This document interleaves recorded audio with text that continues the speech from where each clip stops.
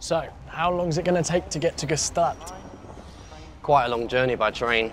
12 hours in all, with 4 changes. I'm beginning to think I should have flown there. Carrying my snowball is going to be a real pain. Never mind.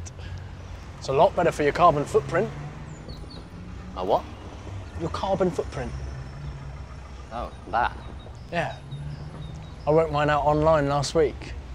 It's a bit disturbing, actually. It told me that if everyone in the world had a lifestyle like me, we'd need 2.3 planets to survive. You're kidding. Yeah, makes you think, doesn't it? Something has to be done. Maybe. But I don't see how we can make a big difference. I mean, I recycle newspapers and packaging and stuff. And I turn off the TV at night, that kind of thing. But are you suggesting we all go and live in caves or something? No, that's not what I'm trying to say.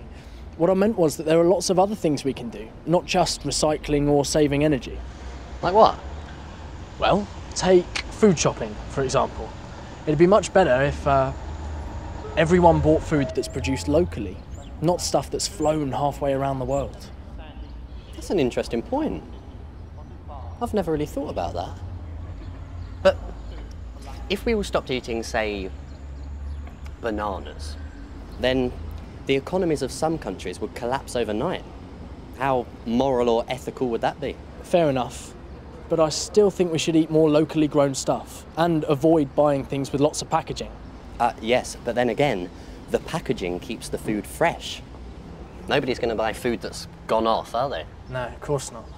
But I just don't think it's right that the food industry creates so much rubbish. Okay then. What else could I do? Let me think. Well, you could become a vegetarian. Why'd you say that?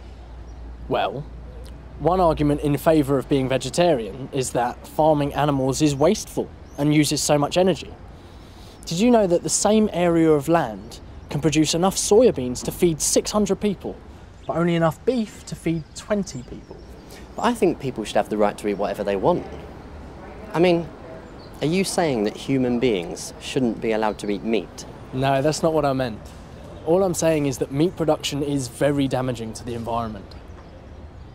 Well, some people would argue that humans have always eaten meat. And we've been around for 1.5 million years. Yes, but there weren't billions of us then. Anyway, let's go eat. All this talk of food is making me hungry. We can eat at the station cafe. What do you fancy? Ugh, well, it's hard to say. I was looking forward to a burger, but maybe I'll just have a salad sandwich.